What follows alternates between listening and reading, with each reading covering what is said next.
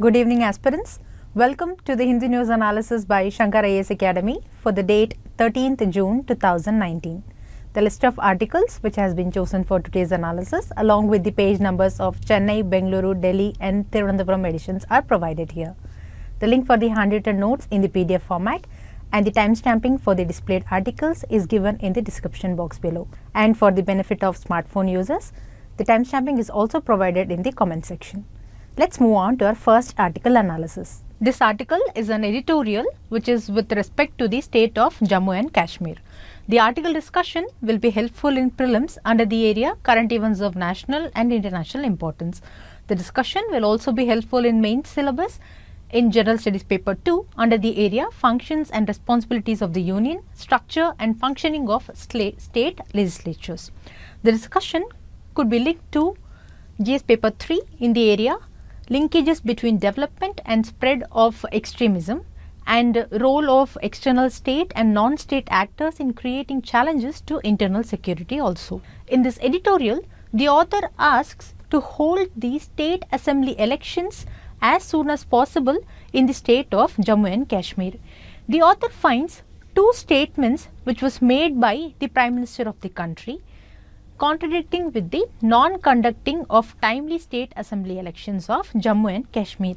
One is when the Prime Minister stated in April 2019 that the problem of terrorism in the state of Jammu and Kashmir was contained from about 9 to 10 districts to about 2.5 districts.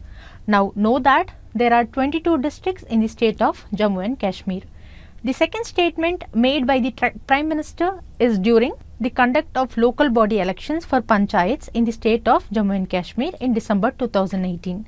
There were zero violence in election, and he added that this panchayat election has also indicated that the people of Jammu and Kashmir are enthusiastic for democratic process. Then the author's point is that when Prime Minister has made such statements, why the state assembly elections were not conducted for almost 12 months. Lastly, state assembly elections were conducted in J&K in the year 2014.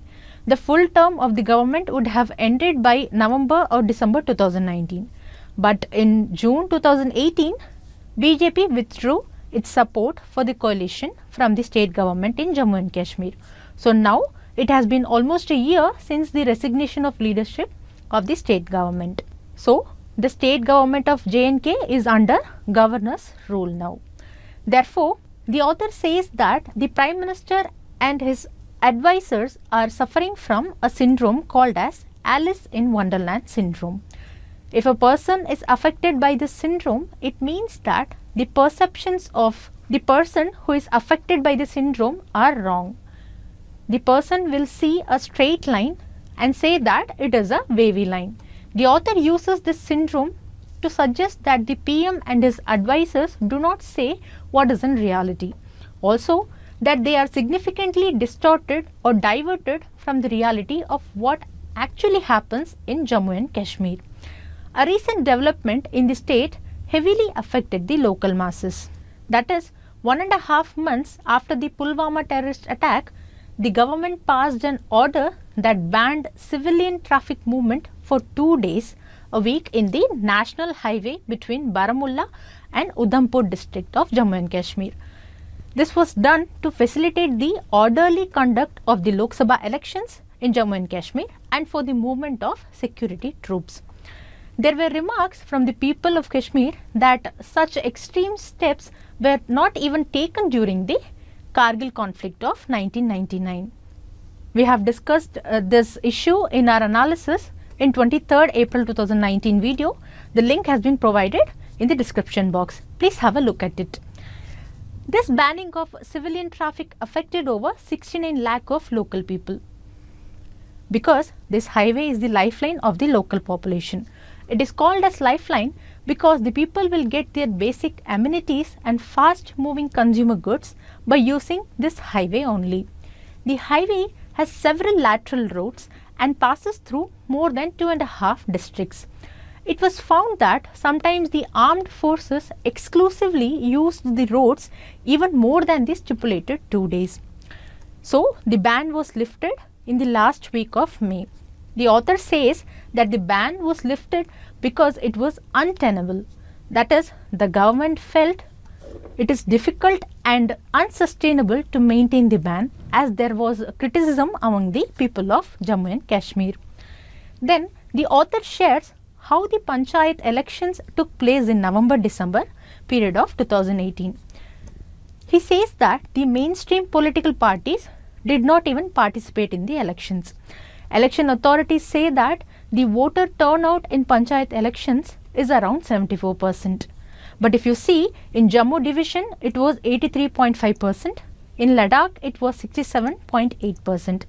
But in Kashmir division and Kashmir Valley, the voter turnout was just above 40% in the panchayat elections, which was held in 9 phases. Particularly in phase 6 in the Kashmir division, the voter turnout was just 17.3%. Also, in many wards, according to the author, lower voter turnout was seen, and there were no representatives in hundreds of wards also. Even in the Lok Sabha elections, there were less interest or less enthusiasm from the people of Baramulla, Srinagar and Anantnag. And also no interest or enthusiasm was found among the local population of Shopian and Pulwama areas also. The author highlights that the lack of enthusiasm is not because of pressure from separatists. There is no enthusiasm simply because people do not want to vote or does not want to be a part of democratic processes. This is because the people of Jammu and Kashmir feel rejected and alienated to be a part of democratic processes of our nation. The Prime Minister is saying Insaniyat, Jamhuriyat, Kashmiriyat. These words were coined by the then Prime Minister of India, Shri Atal Bihari Vajpayee, on the doctrine of Kashmir. Here, Insaniyat means humanity, Jamhuriyat means peace of the people through democracy, and Kashmiriyat means the secular and friendly cultural values of the people of Kashmir. In such a case, integration should happen, but what is happening is alienation.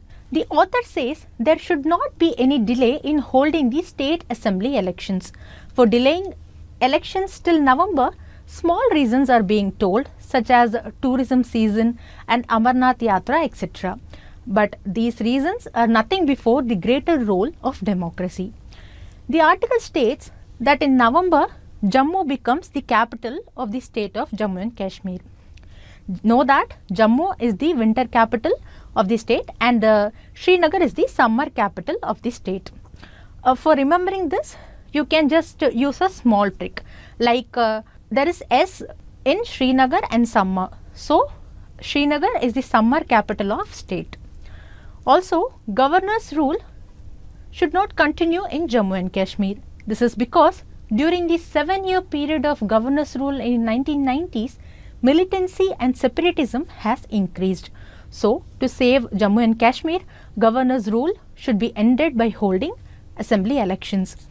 If the election was further delayed, this will lead to taking up of militancy by many young and educated people who already feel alienated. The author concludes the article by saying that the Prime Minister should bring a sense of inclusiveness in the Kashmir Valley. So, for people to feel they are included in a democracy, the first and foremost thing is to conduct the elections. With this, we have come to the end of this article discussion. Moving on to the next news article, which is also an editorial. It is about the Shanghai Cooperation Organization Summit. The discussion will be relevant in main syllabus under GS paper 2 in the area India and its neighborhood relations, then in bilateral and global groupings and agreements involving India and or affecting India's interests, then also in effect of policies and politics of developed countries on India's interests. In this editorial, the author discusses about the Shanghai Cooperation Organization Summit, then what to expect from the summit and what will be India's stand. The 19th Shanghai Cooperation Organization Summit will be held in Bishkek, which is the capital of Kyrgyzstan Republic. The Shanghai Cooperation Organization, that is SCO, is a permanent intergovernmental international organization. It strengthens the mutual trust and neighborliness among its member states. It also promotes the effective cooperation of its member states in politics, trade, economy, research, technology and culture, etc. Currently, the SCO comprises of 8 member states, namely India, Kazakhstan, China, Kyrgyz Republic, Pakistan, Russia, Tajikistan and Uzbekistan. Very recently on 11th June, we had a very detailed discussion about SCO. The link for that video is given in the description box. Please go and have a look at it. It was said that the issues related to terrorism, Afghanistan, regional security, multilateral dialogue and global scenario will be a part of the discussion at the summit. The author states that the summit is also likely to have a muted agenda, that is, it will have a low-key agenda also. This is because SCO's Secretary General has indirectly implied about adopting agreements regarding the deepening of multilateral cooperation among member countries, and also implied about discussing non-conventional issues such as the fight against drug trafficking, cooperation in the field of IT, environmental protection and healthcare. The author mentions about the important meetings of Indian Prime Minister with the presidents of China and Russia and what can be expected from these meetings. Firstly, the meeting with the Chinese president is important, especially because our Prime Minister is now being guided by his new External Affairs Minister. And also, this meeting comes after China's decision to withdraw its technical hold on listing the Jaish-e-Mohammed chief Masood Azhar as a global terrorist at the United Nations Security Council. Then, meeting with the Russian President Vladimir Putin is also important. This is because India wants to save the S-400 contact deal with Russia. This save is against the threat of USA to impose sanctions on India under USA's CARD-SA Act. US has warned India to not to go on with the deal, otherwise sanctions will be imposed on India. Then it is expected that the Russian president might invite our Prime Minister to be the chief guest at the Eastern Economic Forum of Russia, which will be held in September. The Eastern Economic Forum was established by a decree of the President of the Russian Federation, Vladimir Putin, in 2015. The objectives of the forum include strengthening ties between the international investment community, Russian businesses and federal, regional and local government bodies of Russia. Then conducting a comprehensive expert assessment of the economic potential of the Russian Far East and improving the region's competitiveness and attractiveness to investors both nationally and internationally. So, the author says this would be a good opportunity for India to explore Russia's Far East region. This is not just for developing economic cooperation, but also for exploring the prospects of transferring skilled laborers. This is especially to balance the Chinese demographic threats in the Russia's Far East region. Next, the author lists what are the concerns of India on the summit. Firstly, the author says that India will have to navigate between two contradictory factors. It means factors that are opposed to each other. One is India has to act as a willing partner of the regional cooperation, which will be led by China and Russia during the summit. Then the other is it must avoid being seen as a part of anti-American gang. This indicates that because of the regional cooperation, India has to maintain the same regional cooperation with Pakistan also, as Pakistan is a member state of SCO. Then already there is a trade war going on between China and USA, and along with the age-old Cold War between Russia and USA. So the actions of India in this summit are very crucial so that the world, especially USA, does not perceive that India is a part of the anti-American gang. Then another concern is in the summit, Russia and the Central Asian countries are likely to express broad support for China in its escalating tariff fight between US and China. Tariff means tax or duty to be paid on a particular class of imports or exports. Actually, what happened is US put tariffs on Chinese imports. And then as a response, China imposed retaliatory tariffs on American goods. This has already led to the cut of bilateral trade between China and USA. Now, India is equally concerned about this trade war because India is unclear whether it will join the other member countries in the broad support for China or not, because the broad support would mean a severely criticizing the US protectionism. So, this may lead to increase in distance between India-US bilateral relationship also. Remember, whenever we use the word protectionism, it means the practice of shielding a country's domestic industries from foreign competition by taxing imports, which USA is doing with China. The author says that India is willing to fight against terrorism with the cooperation of SCO member states is a paradox. That is, it is absurd. This is because SCO also includes countries like Pakistan that pose the biggest threats to Indian security. Then another concern is that except India, all SCO members are enthusiastic supporters of the Belt and Road Initiative of China. The Belt and Road Initiative, or BRI, is an ambitious effort of China to improve regional cooperation and connectivity on a transcontinental scale. The initiative aims to strengthen infrastructure, trade and investment links between China and some 65 other countries. However, there are certain disagreements between India and China on BRI because of lack of transparency, debt burdens, etc. In addition to this, India is also objecting the China-Pakistan economic corridor due to sovereignty concerns. This is because the China-Pakistan economic corridor passes through Pakistan-occupied Kashmir. Then, next concern is that the tourism discussion is likely to be approached from the angle of improving the situation in Afghanistan. The author says the discussion may not necessarily include curbing the terrorist elements emerging from Pakistan. Now, what does India stand in the SCO?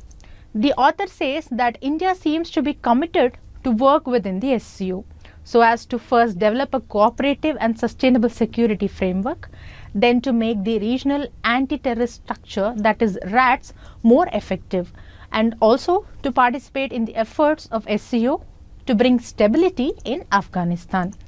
Then the author says that the member countries support India's proposal for a comprehensive convention on international terrorism.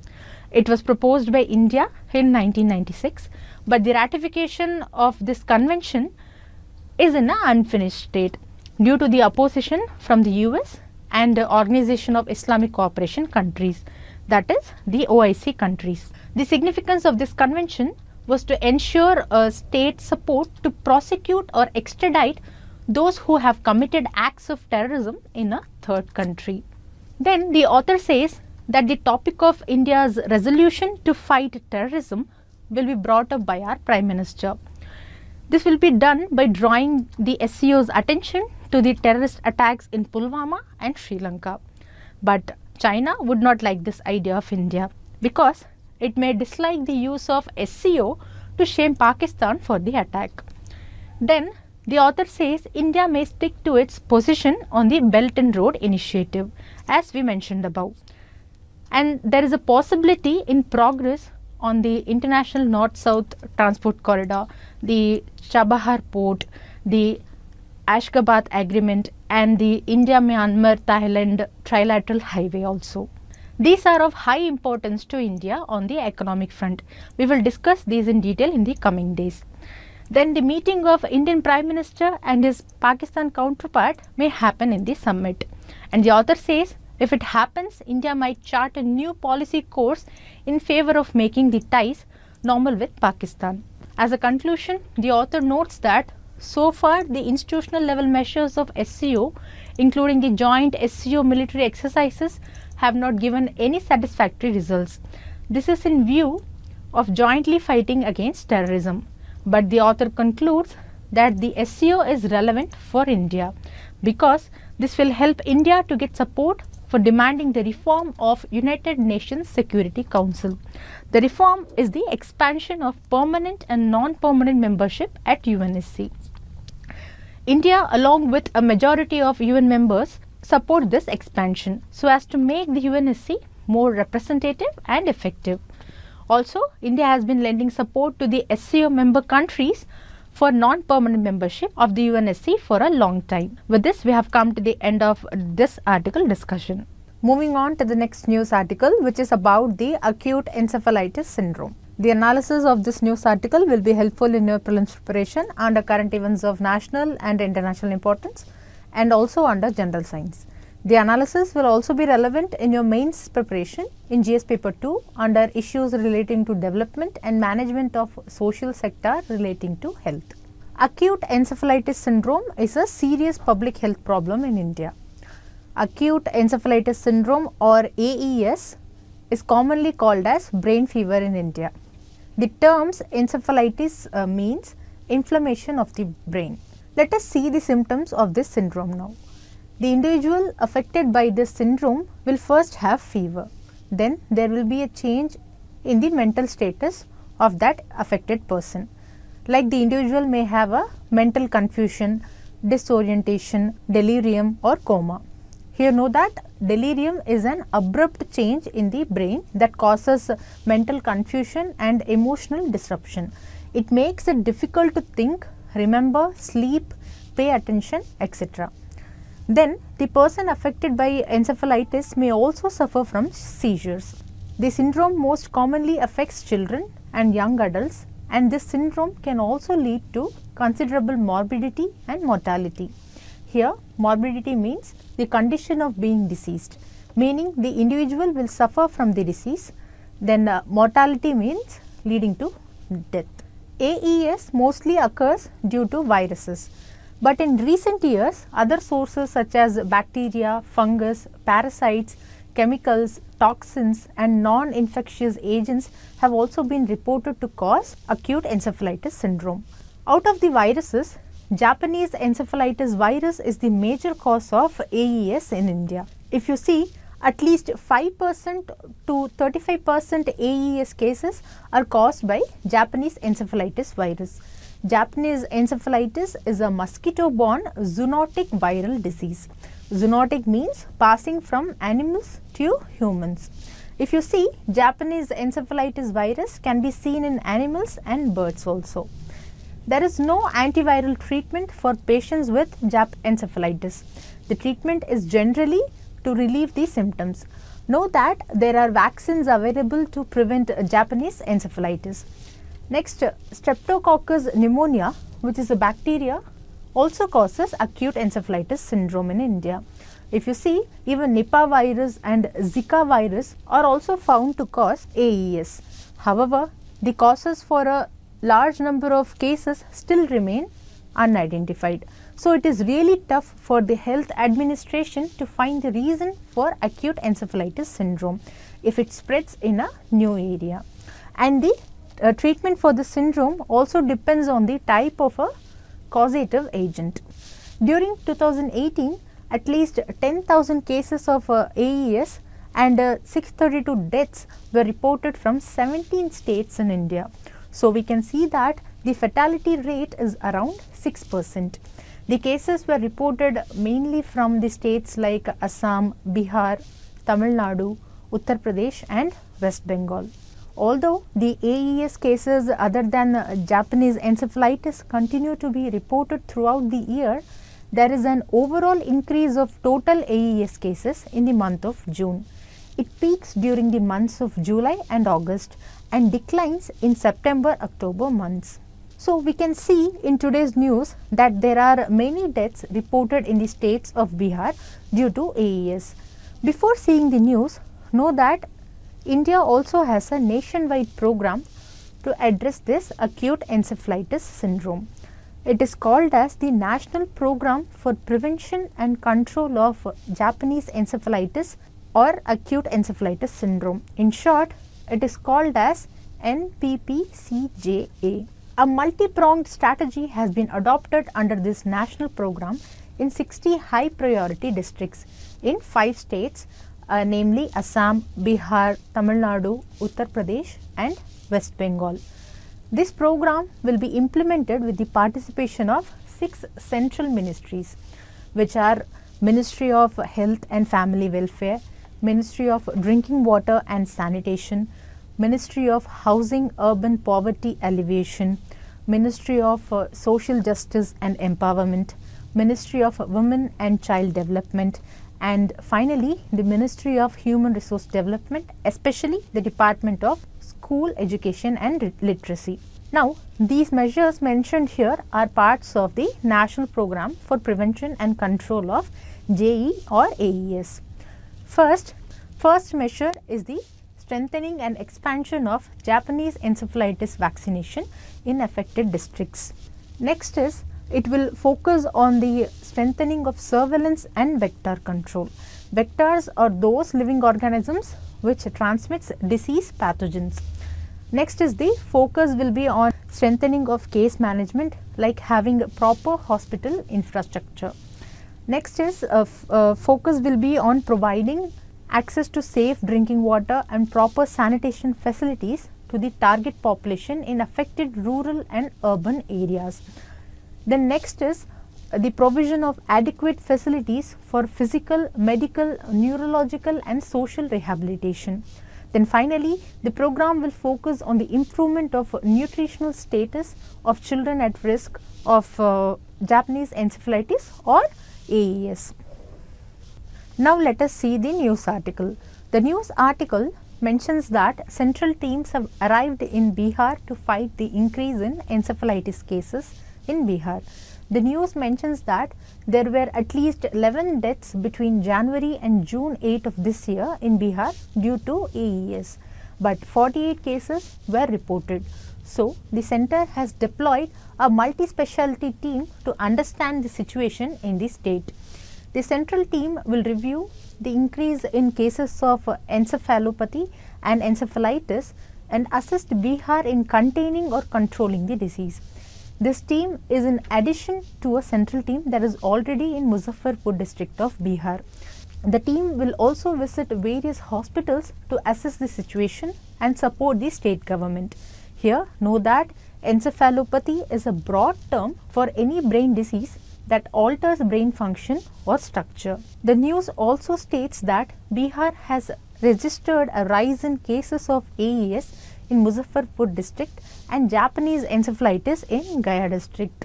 There is one more news box within this news article which mentions that Muzaffarpur district has admitted 22 cases who are suffering from fever, hypoglycemia and unconsciousness. Here, know that hypoglycemia causes abnormally low levels of sugar in the blood or a deficiency of sodium or potassium in the body. With this, we have come to the end of this article discussion. The displayed prelims question will be discussed in the last session. Moving on to the next news article, which is about the retail inflation and growth in the industrial sector. The discussion will be relevant in prelims preparation under the area current events of national importance and also in economic development. The discussion can also be linked to main syllabus under GS paper 3 in the area Indian economy. The article states that retail inflation in the month of May 2019 has moved marginally or slightly increased to 3.05%. This has happened mainly due to the rise in food prices, especially the rise in the price of vegetables. This 3.05% high is seen after 7 months. It was 2.99% in the month of April 2019. Now, what is this retail inflation? In simple words, the inflation, that is the increase in price which is experienced at retail shops. This gives the actual reflection of the price rise in the country. In India, the inflation rate at retail level is given by the Consumer Price Index, that is CPI. CPI is used to measure the changes over time in general level of retail prices of selected goods and services. These goods and services are those which the households purchase for the purpose of consumption. So, these changes affect the real purchasing power of consumers' income and their welfare. The CPI measures price changes in a period of time by comparing the cost of a fixed basket of commodities. Whenever we say basket in economics, it refers to a fixed set of consumer products and services which is valued on an annual basis. The basket is based on the expenditures of a target population in a certain reference period. The basket contains commodities of unchanging or equivalent quantity and quality. So, the index reflects pure price only. Over the years, CPIs have been widely used as a macroeconomic indicator of inflation or headline inflation. It is also used as a tool by government and central government, that is RBI, for targeting inflation and monitoring the price stability. Then CPI is also used as deflator in the national accounts. A deflator is used to convert the data compiled over a period into the prices that prevail at an earlier point in time. This means a deflator removes the effect of inflation from data, making it comparable across periods. For example, it is used as a GDP price deflator. It measures the difference between real GDP and nominal GDP. So, it signifies whether the gross domestic product has happened on account of higher prices or because of increase in output. Therefore, CPI is considered as one of the most important economic indicators. Also know that CPI is released by Central Statistics Office, which works under the Ministry of Statistics and Program Implementation. The overall combined CPI is given by computing CPI rural, CPI urban and CFPI, which means Consumer Food Price Index. CFPI accounts to more than 50% of weight. Finally, these are the 6 components of CPI. They include food and beverages, pan, tobacco and intoxicants, clothing and footwear, housing, fuel and light, and lastly miscellaneous. Miscellaneous include health, education, transport, recreation, etc. Out of all, food and beverage has the highest weightage. In the month of May, the inflation in the food and beverages segment accelerated to 2.03% from 1.38% over the same period. However, the fuel and light segment saw inflation of 2.48% in May from 2.56% in the previous month. Pan, tobacco and other intoxicants and the clothing and footwear segments saw slight inflation in May. Then the article also talks about the rise in the industrial growth front for the month of April 2019. This is because the factory output is rising by 3.4%. The 3.4% is a 6-month high. This growth was mainly driven by the electricity and mining sectors. The mining sector saw accelerating growth to 5.1% from 0.8% over the same period. Also, the manufacturing sector is growing by 2.8%. So, the growth in the index of industrial production has returned to a positive territory in April because it was declining at 0.1% in March. The recovery in the IIP is mostly due to the fact that the government might have been able to spend more. This spending might have happened through the approvals of the interim budget as the new financial year started. Experts say in the first few months of the new financial year, there will be more government expenditure, and so this growth can continue for about 3 months. So, what is this Index of Industrial Production? The All India Index of Industrial Production is a composite indicator that measures the short-term changes in the volume of production of a basket of industrial products. This is calculated during a given period with respect to that in a chosen base period. The base period for IIP has been changed from 2004-5 to 2011-12. It is compiled and published monthly by the Central Statistics Office, that is CSO. CSO is under the Ministry of Statistics and Program Implementation. This compilation is given with a time lag of 6 weeks from the reference month. It is calculated based on the performance of 3 sectors, which are manufacturing, mining and electricity. Here, manufacturing has the highest weightage. It takes into account the following types of goods into account from the above sectors. They include basic goods, capital goods, intermediate goods, consumer durable and non-durable goods. The following are the 8 core industries of IIP. They are considered as core because they impact every economic activity and serve as a backbone of all other industries. The 8 core industries constitute 40.27% of the total index of industrial production. Finally, let's see the significance of IAP. The All India IAP provides a single representative figure to measure the general level of industrial activity in the economy. This is on a monthly basis. It is free of any influences like price changes. With this, we have come to the end of this discussion. The displayed prelims question will be discussed in the last session. Moving on to the next news article, which is about early childhood education proposal under the Right to Education framework. This article discussion will be relevant in prelim syllabus under the area current events of national importance, then in public policy under Indian polity and governance.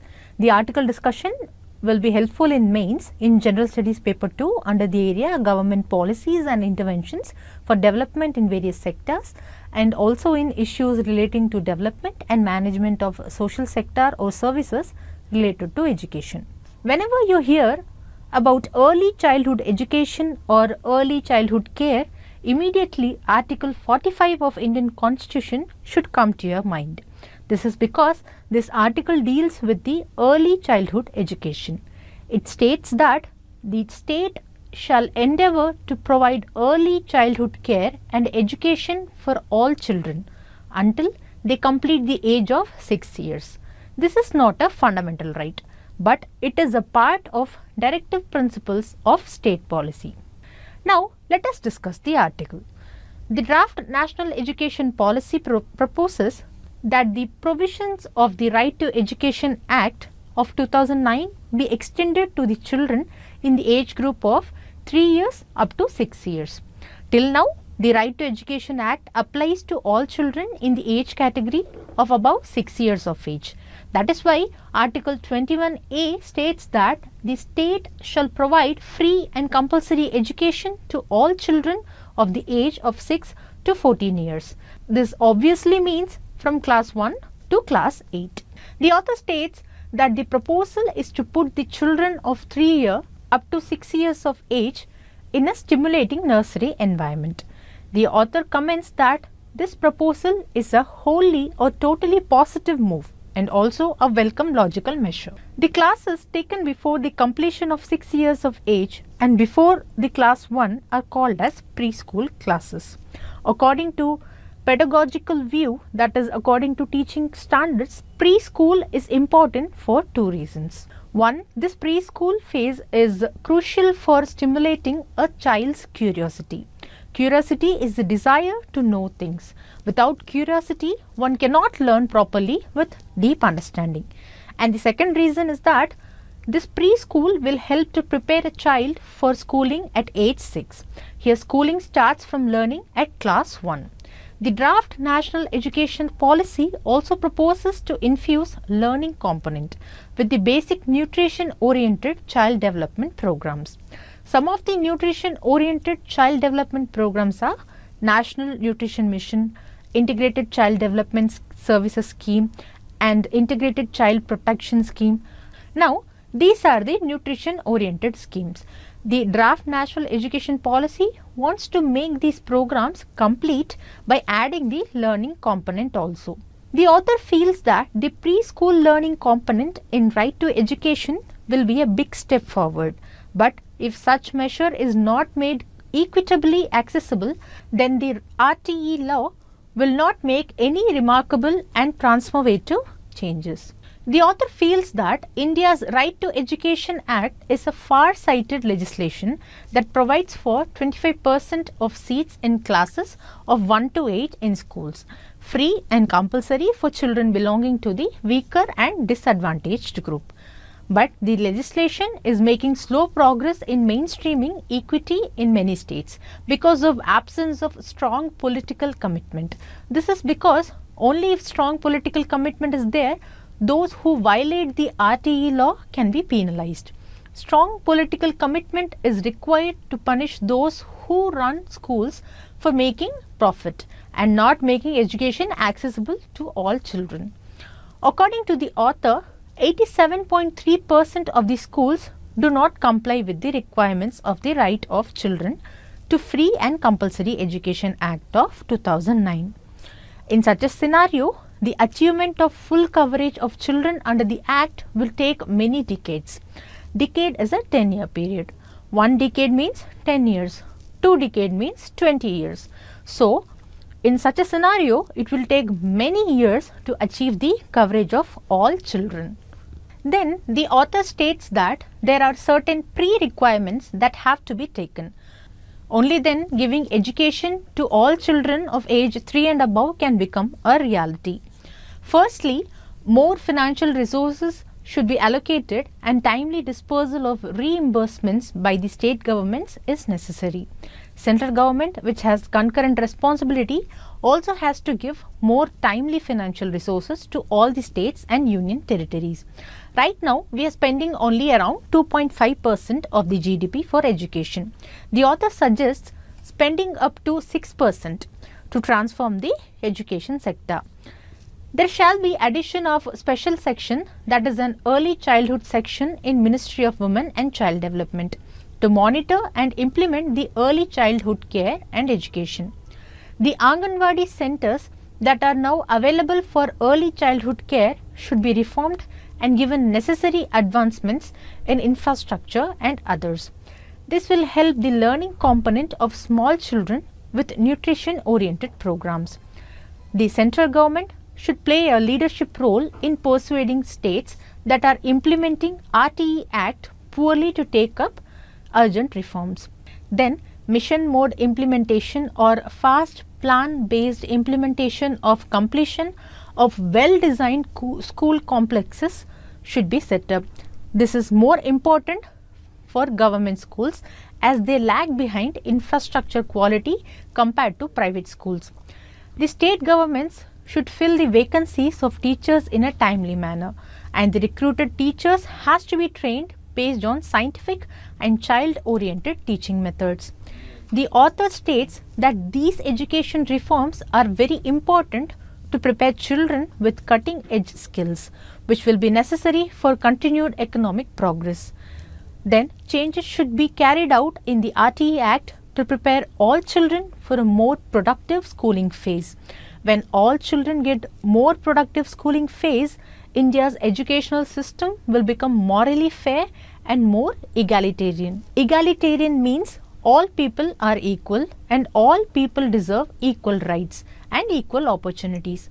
Don't confuse egalitarianism with utilitarianism. Utilitarianism means greatest amount of good for the greatest number. With this, we have come to the end of this article discussion. The displayed practice prelims question will be discussed in the last session. Moving on to the last session for the day, that is the practice questions discussion session. If you look at the first question, it is about the acute encephalitis syndrome. The question says, which of the following statements is wrong about acute encephalitis syndrome, which is often seen in news? Here, if you see, the first statement is correct, because Japanese encephalitis virus is the major cause of acute encephalitis syndrome in India. And if you see, at least 5% to 35% acute encephalitis syndrome cases are caused by Japanese encephalitis virus. So, this statement is correct. Now, if you see the second statement, it is also correct, because acute encephalitis syndrome is also caused by bacteria, parasites, chemicals and toxins. Now, you may get confused by seeing the first statement thinking that only virus causes acute encephalitis syndrome. But if you had carefully listened to our discussion, we saw that other sources such as bacteria, fungus, parasites, chemicals, toxins and non-infectious agents have also been reported to cause acute encephalitis syndrome. So, statement B is also correct. Now, if you see this third statement, it tells that there are no fatalities reported generally due to acute encephalitis syndrome. But if you see today's news article, it is about the fatalities in the state of Bihar. And we also saw during our discussion that the fatality rate recorded in 2018 due to acute encephalitis syndrome is around 6%. So, this statement is wrong. Here the question asks us to find the wrong statement about AES. So, here the statement C is the wrong statement. So, the correct answer to this question is statement C. But also know that India has a nationwide program for prevention of and control of acute encephalitis syndrome. And the name of the program is National Program for Prevention and Control of Japanese Encephalitis or Acute Encephalitis Syndrome, in short NPCJA. Now, if you look at the second question, it says which among the following index or indices are released by the Central Statistics Office. It has given 5 indices, in which the first one is Consumer Price Index Urban, then Index of Industrial Production, then CPI for Agricultural Laborers, then Wholesale Price Index, then CPI for Industrial Workers. Today in our discussion we talked about CPI, Index of Industrial Production. We know that CPI and Index of Industrial Production is given by Central Statistics Office. So the answer should contain option 2. But if you see the given codes, every option contains option 2, which means 2 is correct. Then here in this question there are 3 types of CPI given. The first one is urban, then agricultural laborers, then for industrial workers. Today during a discussion we discussed that the Consumer Price Index is given by the compilation of CPI urban, CPI rural and CPI combined, and which is given by Central Statistics Office. So which means option 1 is also correct. So the answer should contain option 1 also. But here 3 options contain option 1. So you cannot solve this question by the use of elimination method. So for this you need to know some basic concepts like CPI for agricultural laborers and industrial workers are compiled and released by the Labour Bureau in the Ministry of Labour, and Wholesale Price Index is released by the Office of Economic Advisor in the Ministry of Commerce and Industry.